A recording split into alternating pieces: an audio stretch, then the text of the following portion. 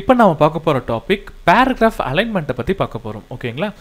நார்மலா நாம வந்து வேர்ட்ல எந்த ஒரு லைன்ஸ் நம்ம டைப் பண்ணாலும் சரி, எந்த ஒரு paragraph டைப் பண்ணாலும் சரி, டைட்டில்ஸ் எதா இருந்தாலும் சரி, அலைன்மென்ட் ரொம்ப முக்கியமான ஒரு விஷயம்.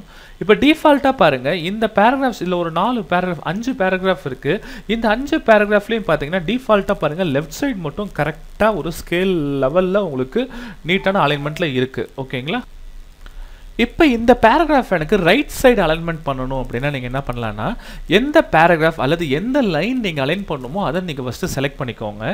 செலக்ட் பண்ணிவிட்டு இந்த இடத்துல பாருங்கள் ரைட் அலைன்மெண்ட் நமக்கு இருக்குது. ரைட் சைடில் பார்த்தீங்கன்னா உங்களுக்கு வந்து அலைன் ஆகிற மாதிரி இருக்குது. ஓகேங்களா?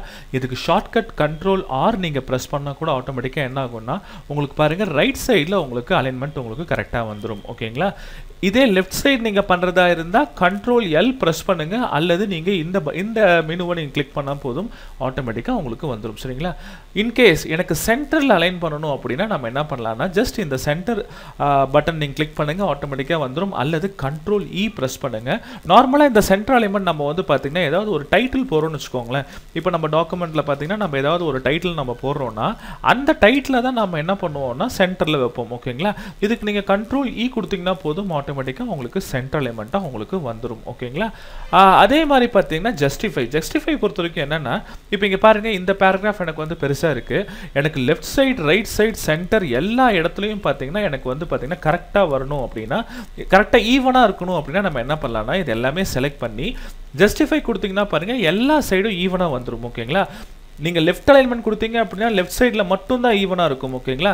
ரைட் சைடு பாருங்கள் வேறு மாதிரி இருக்குது. அதே மாதிரி ரைட் அலைன்மெண்ட் கொடுத்தீங்கன்னா ரைட் சைடு ஃபுல்லாக ஈவனாக இருக்கும், லெஃப்ட் சைடு உங்களுக்கு கரெக்டாக வராது. சென்டர் அலைன்மெண்ட் நீங்கள் கொடுத்தீங்க அப்படின்னா சென்டரில் மட்டும்தான் ஈவனாக இருக்கும், லெஃப்ட் அண்ட் ரைட் வராது. ஆனால் ஜஸ்டிஃபை கொடுத்தீங்க அப்படின்னா கரெக்டாக எல்லா பக்கமும் உங்களுக்கு ஈவனாக வந்துடும். சரிங்களா? இதுதான் வந்து பார்த்தீங்கன்னா பேராகிராஃபில் நம்ம யூஸ் பண்ணுற அலைன்மெண்ட்ஸ். ஓகேங்களா? இது டைட்டிலுக்கும் நீங்கள் யூஸ் பண்ணிக்கலாம், எல்லா விதமான டைப்பிங் கண்டென்ட்டுக்கும் நீங்கள் என்ன பண்ணலாம்னா இந்த வேர்டில் நீங்கள் யூஸ் பண்ணிக்க முடியும். ஓகேங்களா? இந்த வீடியோ உங்களுக்கு பிடிச்சிருந்தா கண்டிப்பாக நம்ம லேர்ன் ஆல் இன் தமிழ் சேனலை சப்ஸ்கிரைப் பண்ணுங்கள். மறக்காமல் உங்கள் ஃப்ரெண்ட்ஸ் எல்லாத்துக்கும் ஷேர் பண்ணுங்கள். நான் அடுத்த வீடியோவில் உங்களை வந்து பார்க்குறேன். Thank you friends.